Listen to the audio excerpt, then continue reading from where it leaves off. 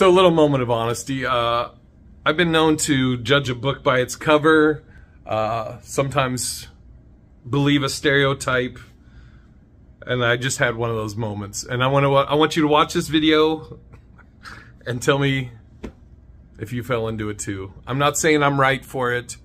I'm just saying. It's a goose and a macaroni. I saw this video and my first thought was, she's about to cook with those macaroni noodles after this fucking animal has been rolling around in it. Because, you know, I mean, there's been some whites that have been known to have animals, cats around food on kitchen counters, shit like that.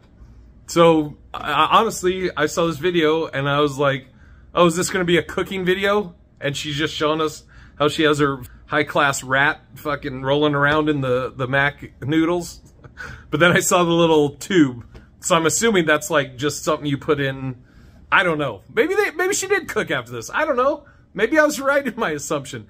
But be honest, did you think the same shit too? Were you like, I see a white hand, I see an animal in food, she's about to cook this shit.